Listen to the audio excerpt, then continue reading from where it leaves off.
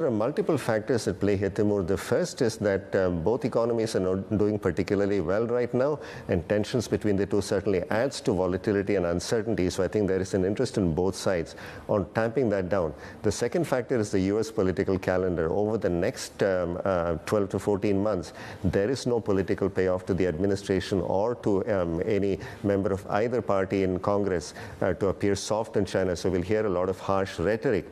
But the third element is that I think both sides understand that they're in this together, that there are areas in which they need to cooperate, issues like climate change and so on, but they need to separate that from the areas where there is inherent conflict and where there are seen as existential issues. My point being the broader context doesn't allow for that to happen. I mean, President Biden may have that intent, but as I say, the Republican Party is certainly nowhere near that. The U.S. public is also seemingly against that.